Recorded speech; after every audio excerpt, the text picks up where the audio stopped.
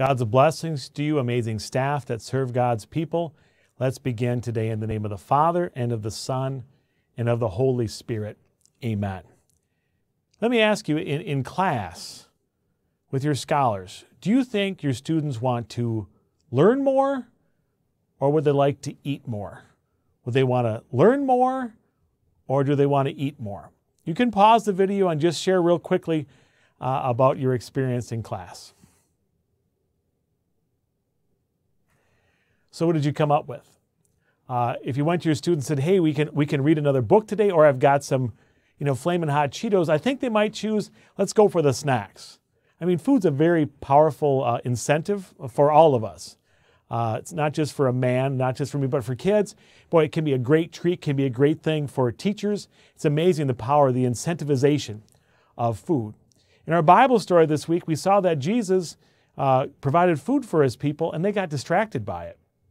They actually wanted to make Jesus their king by force, the Bible tells us, and make him a bread king, because they're all excited about the food instead of really learning what Jesus was trying to teach them, that he was the Savior of the world.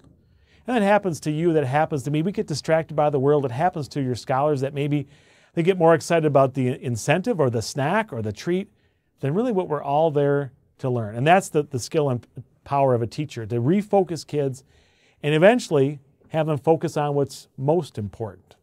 And for us, it's academics, and then ultimately learning God's word. That's what's most important. And Jesus patiently taught those people, that crowd. He patiently taught them even though they weren't ready for it.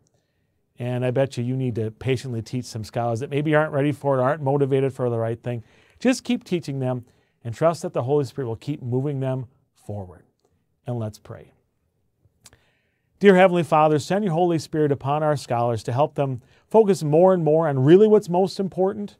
Not on the fun of school, not on the social part of school, not on just making teachers and parents happy, not just checking the boxes, but learning really about God's world and learning God's word and making a relationship and connection with him.